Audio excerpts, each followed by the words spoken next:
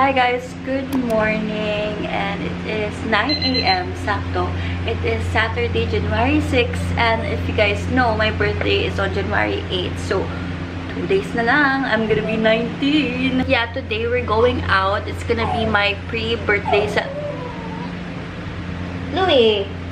Today's agenda is mag-pre-birthday celebration kami. Alis kami ni JP because we're gonna go out and we're gonna eat lunch or late lunch sa may Makati, and nakahanap siya ng cute na place because sabi ko gusto ko ng cute photo, so doon kami magpipicture din later. And for my breakfast, I have some waffles, and then naggawa lang ko ng matcha ko, and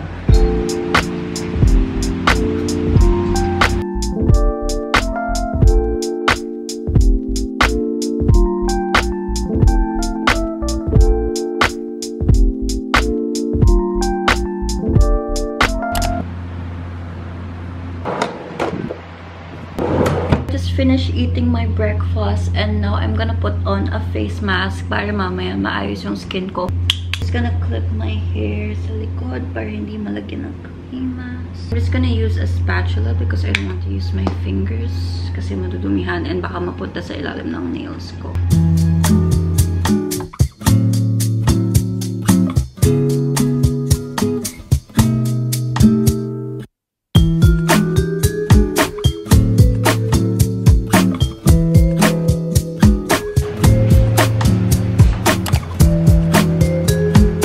If you're an OG to my channel or you've watched some of my daily diaries back then, you guys know na nag-journal ako before, but I actually stopped journaling because I just feel pressured back then. And recently, I started journaling again, and it made me feel so happy. It's from the Lula Club, and I just put on this sticker. This is a wildflower sticker lang. And take this video as a sign to make your own journal or to start your own journal. You don't have to buy expensive notebooks, expensive pens. For me kasi, journaling is not about making your pages pretty, but it's about the content or like how you want to put out your thoughts in your journal. I'm gonna journal muna while I watch some YouTube videos, and for me, this is the best time, girl time. Then later on, I'm gonna wash off this mask, and I think I'm gonna ligo na rin, and then later on, mag-aayos na ako. So,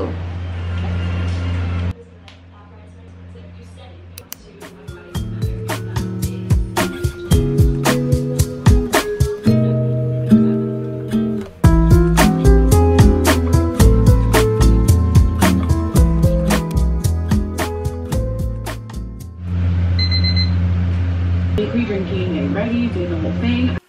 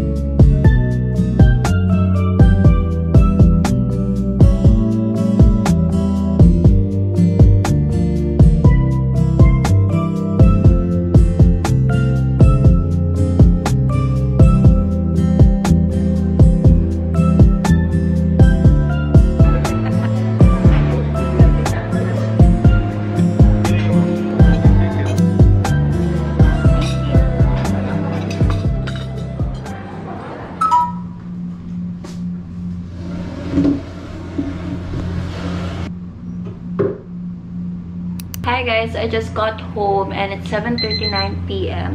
Hi, Chixie! Actually, medyo pagod ako guys because after namin kumain kanina, nagpunta pa kami ng Rockwell kasi may nahanap akong product.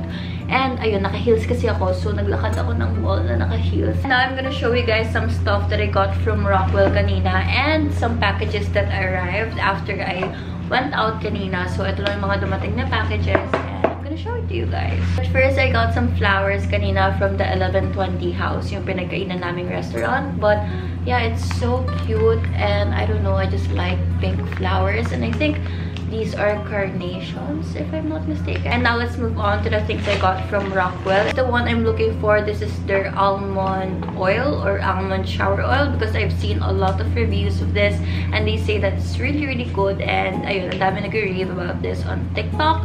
And I'm trying to improve my body care products this year. That's why I got this one. And next from L'Occitane is this hand cream. And this is so viral on TikTok ngayon. And na-curious ako and I got it.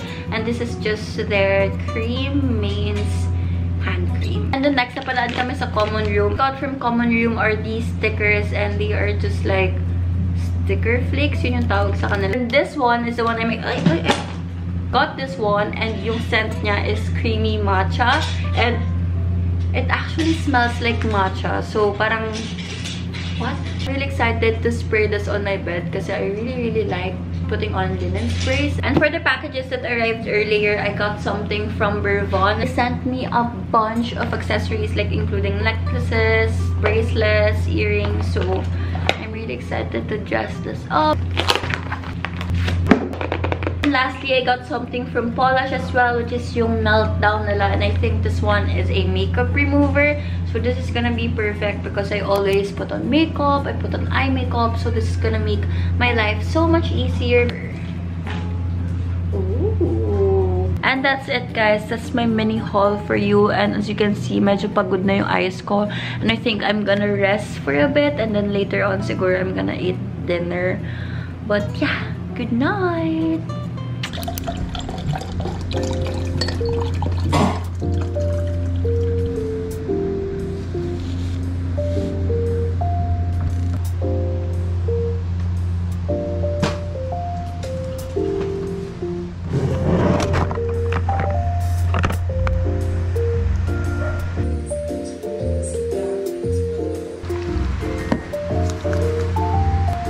Hi guys, I just finished getting ready and my look today is very natural lang, very glowy, very pink. And this is my outfit. Wait, I'm gonna show you my outfit. This is my outfit. This is the one I'm wearing. My top is from Shein. My bag is from Charles & Keith. My pants, my white pants are from Fashion Nova.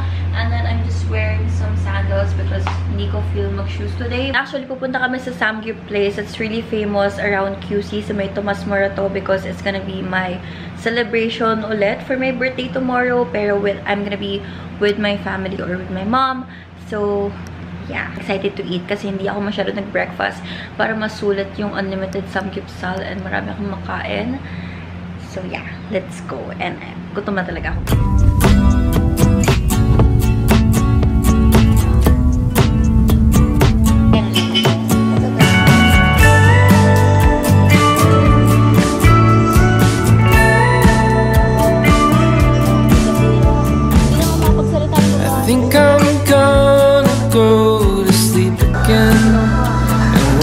Up alone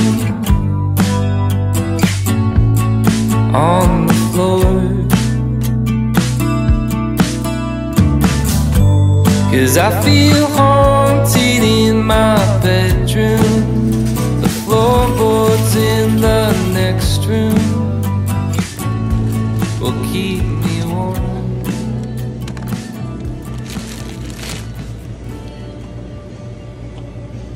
Hi guys, good evening. It's still the same day and it's pretty late. It's currently 11:14 p.m. and I'm just currently reading a book on my Kindle. I'm reading Heart Bones by Colleen Hoover. I think later on nag-video call kami ng boyfriend ko because we're gonna count down for my birthday since parang 1 hour na lang. But yeah, I'm gonna be 19. So scary. Why?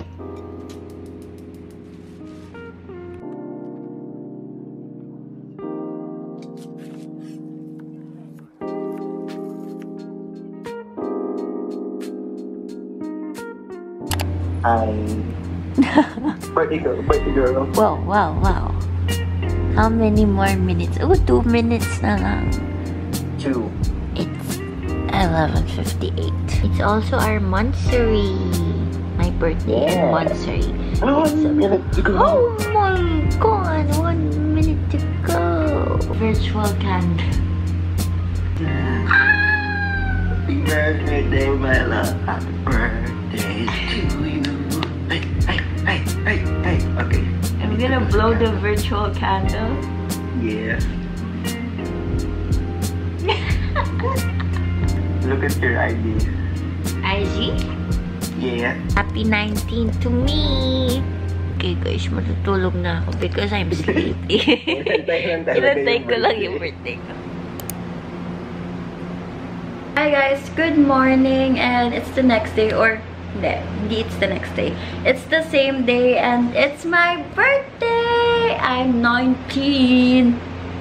Yeah, I'm gonna do a mini table setup here sa room ko because me and my boyfriend are gonna have like a date here kasi gusto ko siyang pagluto. And yeah, it's our monthsary rin kasi today, so why not dito na lang kami mag-celebrate, and I really like setting up, designing, so yeah, I'm excited to set up my table. And here's what I have so far. I have like candles, and of course maglalagay pa ako ng mga plates dyan, ng mga glasses, and I also bought some flowers. These are fresh flowers. But yeah, let's set up.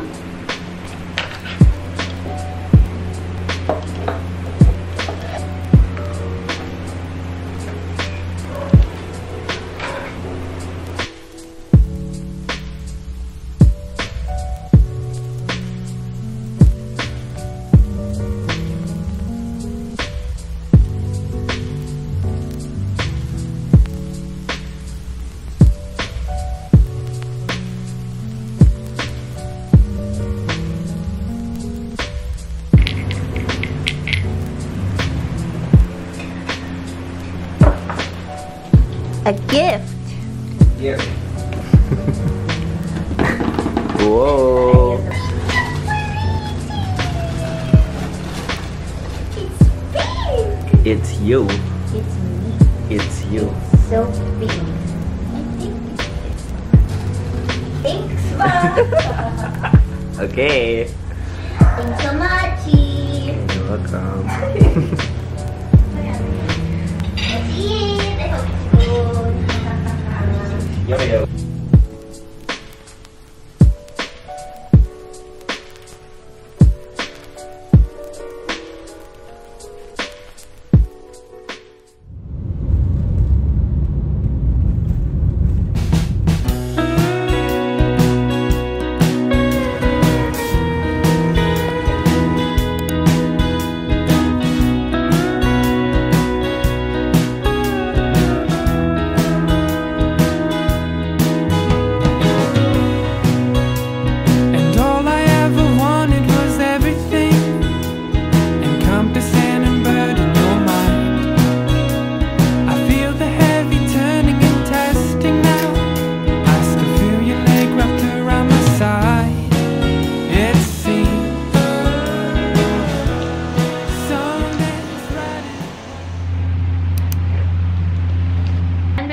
This weekly vlog, I just want to share with you guys my experience yesterday sa Skin House Laser. It's my first time having laser treatments for my underarms or any part of my body because I usually get like overwhelmed and scared sa laser kasi kala ko like masakit siya or like parang mahapde sa skin, but no, actually decided to go with the G Max laser hair removal, which is the Gentle Max laser hair removal from Skin House Laser, and that one is perfect daw for all skin types, and it's not actually masakit, and alam ko naman na I have high pain tolerance because hindi talaga ako nasaktan sa kanya, as in parang ang lamig lang sa feeling every time like nililaser yung parts ng underarms ko. But I feel like even sa ibang tao na low yung pain tolerance, hindi naman siya like super sakit. And by the way, baka magtaka kayo bakit nandito ako, but I'm actually putting oil on my hair because it's hair wash day, so I have to oil my scalp and my hair para, you know, moisturize. And I've been into hair care routines lately, so back to the laser treatment. It took about like 15 to 20 minutes lang, and super easy lang, as in talagang no hassle. So if you're like a type of person na full lagi yung schedule mo, talagang parang napadaan ka lang sa kanila and then you're done. It's also perfect if you're like a balbon girl like me, kasi guys, every time na nagpapawax ako, like parang 2 weeks pa lang meron ng hair. So parang alam niyo yun, super gastos niya that I have to go get my underarms wax like every time na may tumutubong hair, kasi mabilis nga tumubo yung mga body hair ko, ganyan. So yun, I can recommend that laser treatment for you. Actually, babalik ako after 4 weeks because they have to see my hair growth, ganyan. And super kind ng staff nila, as in every time you have questions, they are really happy to answer them. And actually, yung gumawa sa akin yesterday, sabi niya na magiging itchy daw yung underarms ko. But now, hindi naman siya itchy, hindi rin siya mapula. So it's so smooth. I went to their BGC branch, but I think they also have one in Pasig or Pasay if I'm not mistaken. But I'm gonna put here yung details nila or yung mga Instagram handles nila, so you can check it out.